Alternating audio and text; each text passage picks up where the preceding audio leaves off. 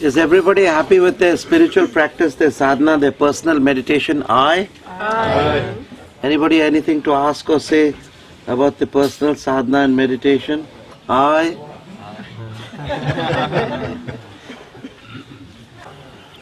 What's the best time of day to do it? People have said like 4 in the morning or later. How much impact does the time of day have? The timing is, the impact of the timing is good as long as you keep to one timing and do it on an empty stomach. I feel any timing is good timing. But they say the 4 junctions, the 4 seasons of the day, you know, the 6 o'clock in the morning, the spring, then 11 to 1, the summer, then 6 to, then 4 to, or 5 to 7, the fall, autumn, and then again in the night, 11 to 1. Oh, switch it by season? Winter. Pick one of the seasons. Oh, wait, pick one and always do it, or change it by the season? That is also good. In autumn, do it in autumn. In autumn, do it in autumn. Winter, do it in winter. In spring, do it in spring. But on a daily basis, you're saying pick You're meant to do all seasons in one day. Okay. But that is not possible.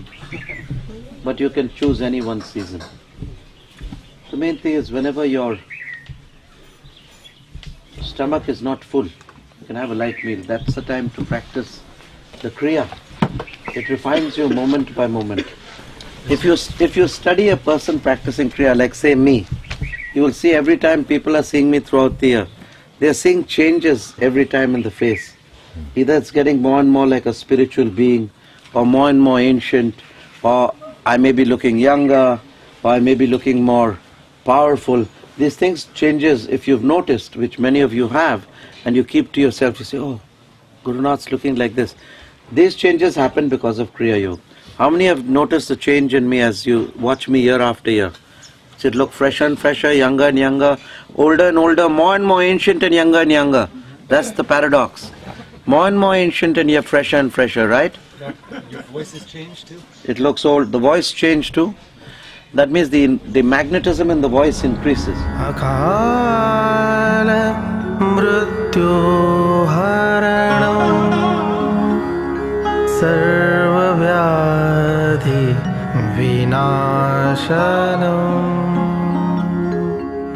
Shiva